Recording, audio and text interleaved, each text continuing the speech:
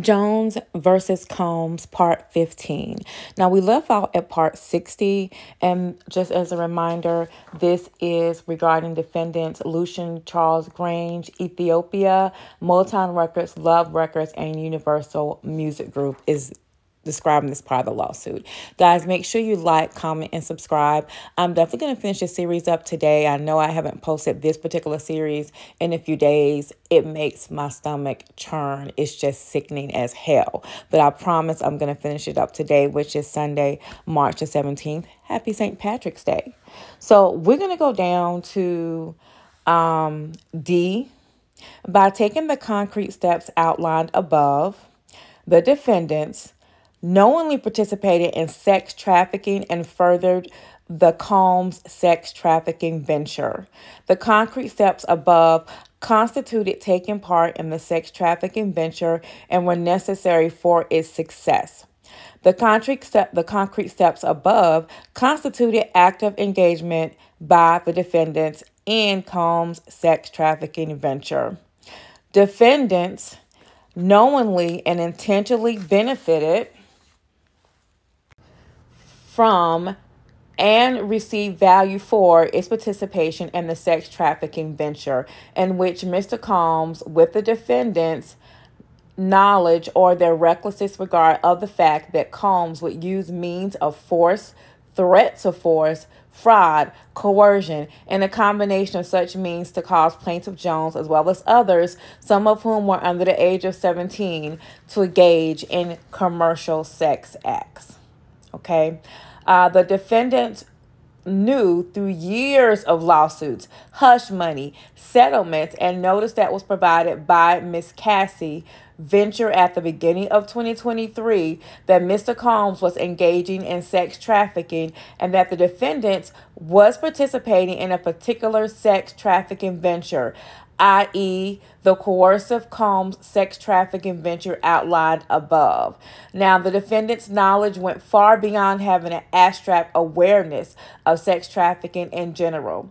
Indeed, defendants were present at Chalice Recording Studios and in Mr. Combs' Miami, LA, and New York City homes while he actively engaged in freak-off parties and sex trafficking and the large amount of cash that defendants were giving him. Thus, defendants did not simply fail to adequately detect signs of Combs' sex trafficking. It did detect multiple signs of Combs' coercive sex trafficking venture and continued to participate in the venture. Defendants knew that the venture was ongoing, which was why Combs required vast sums of cash. Defendants' actions extend well beyond the situation of failing to train themselves and their staff about recognizing the warning signs of sex trafficking. Defendants' employees did recognize the signs of Combs' sex trafficking. Indeed, defendants' employees knew about Combs' sex trafficking venture, but defendants decided to continue facilitating the Combs' sex trafficking venture rather than ending its participation in the venture. Among the signs defendants was facilitating Combs' sex trafficking venture were those facts that came to the attention of defendants mentioned above.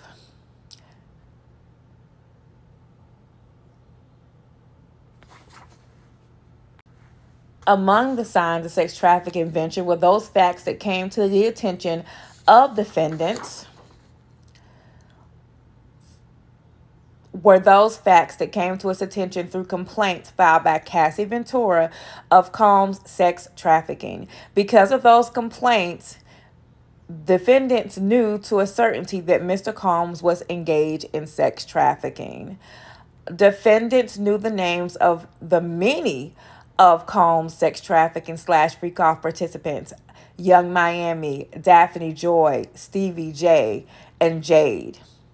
Defendants helped to conceal the names of Combs' victims from the public and from law enforcement and prosecuting agencies by helping to conceal the existence of the sex trafficking venture. Among the ways in which defendants helped to conceal the venture's existence was by providing the cash necessary for the venture to avoid leaving a visible paper trail. Additionally, they employed and empowered Fahim Muhammad and defendant Gorham to pay off law enforcement and to compensate the sex workers with cash. So listen, y'all remembering those two I'm going to definitely do a more exclusive deal on. You remember Fahim Muhammad has the inside power to law enforcement so that Diddy won't get charged with things. And you know, Christina Quorum is his chief of staff. Remember early on in the legal documentation, they compared her to Jessalyn Maxwell, how she was to Jeffrey Epstein. Defendants' concealment, including failing to provide enhanced monitoring that was required for someone like Combs.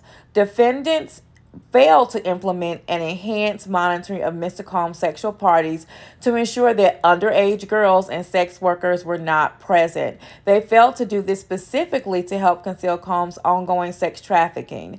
Defendants knew that if it implemented the enhanced monitoring, it would have to stop providing Combs with the cash and needed to run his sex trafficking venture.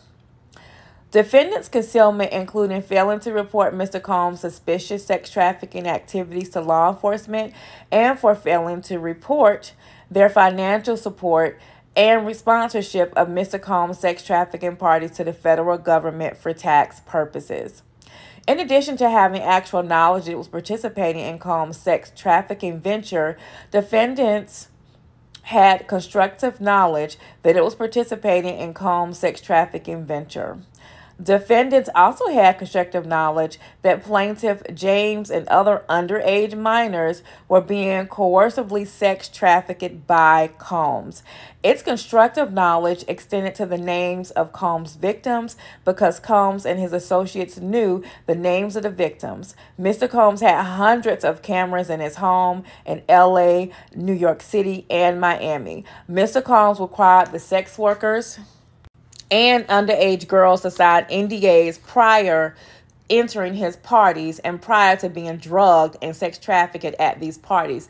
Now, you guys may not know, and again, I'm not a legal expert, just a previous paralegal, but keep in mind, an underage girl signing an NDA means nothing, okay? Because an underage person cannot enter into a legally binding contract, all right? Defendants had constructive knowledge of Combs' sex trafficking venture because of specific acts by Mr. Combs that put it on notice of a particular and ongoing sex trafficking venture. Among the specific acts were Combs' use of vast sums of cash, drugs, fake promises of career opportunities, and access to music industry executives in circumstances that should have prompted defendants' employees to specifically raise questions about Combs' sex trafficking. Also among the specific acts given to rise to constructive knowledge were the facts that associated of Mr. Combs made numerous cash withdrawals from defendants' accounts through Mr. Combs' accountant, Robin Greenhill. The circumstances of these withdrawals gave defendants notice that Mr. Combs' sex trafficking enterprises were being funded. Among the financial benefits that the defendants received for participating in and facilitating Combs' sex trafficking venture were the affiliation and access to Mr. Combs' popularity. Mr. Combs was known for throwing the best parties. Affiliation with and or sponsorship of Mr. Combs' sex trafficking parties garnered legitimacy and access to celebrities such as famous athletes, political figures, artists, musicians, and international dignitaries like British Royal Prince Harry. Mr. Combs and Combs controlled entities made to defendants profited from their affiliation with Mr. Combs and their sponsorship of his sex trafficking parties. Mr. Combs and Combs-controlled entities used the sponsorship fund in exchange for defendants' facilitation and participation in sex trafficking ventures, including its willingness to provide large amounts of cash in suspicious circumstances and to allow their failure to report these sponsorships on their taxes to the U.S. federal government to avoid triggering suspicion of the federal government. See, y'all, all these celebrities y'all love attending them parties with them underage girls.